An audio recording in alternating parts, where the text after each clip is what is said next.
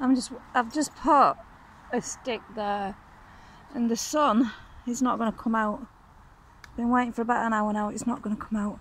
I put a stick in there to show that the shadow would be cast either direction. Either this direction, that direction, that direction, or that direction. So, and then with these grooves here, so if that's north, that's north, that's west where it comes out there. You see? That's west. But see that? That's the setting of the sun. This is a winter solstice stone. That's what it is. It's to mark the sun. That groove there matches up with that stick. Can you see? And it's matches up with these grooves here. So there's three curves there. 1, 2, let's go 3. Then, so it's to do with all these pitted marks. It's to do with seasons. It's a calendar stone. Not only is it a calendar stone, but it doubles up. It doubles up as a fertility stone. That's what it is. Look at the shape of it. The shape of it. It's got one point there, goes down, comes up. It's the eye of fertility.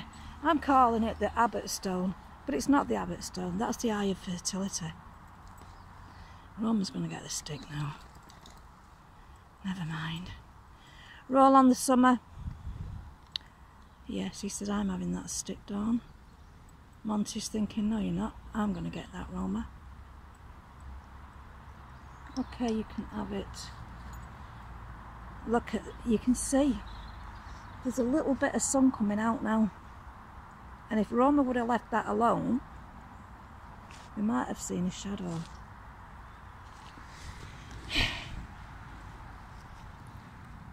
You see? Never works with dogs. Yeah, Rom.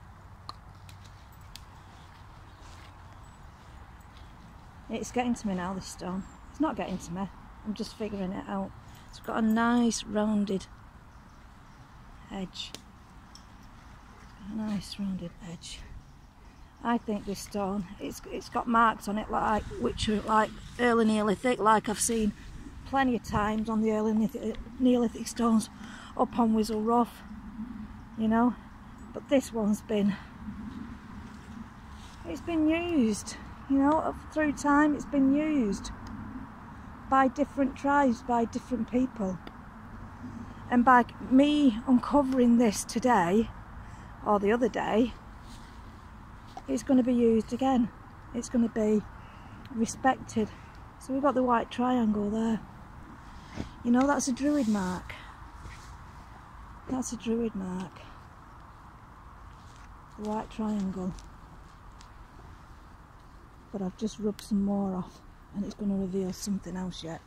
You mark my words. You mark my words. I'm going to learn a lot more from this stone. This stone has got a lot to teach us yet. But I'll tell you what it is. It's a fertility stone. Definitely. Just going off the shape of it. Just going off the shape of it. Just going off the marks, what I can see on it. It's what I've seen. It's what I've seen up on Whistle Rough. So this is the southern gator of the mighty Pennines. This.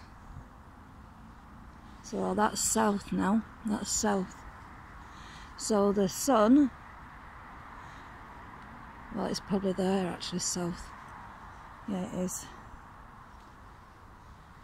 That's south, across there. So the sun is almost south of us. this nodule on the top there, that could represent the alignments of the sun. Have a look, Robin.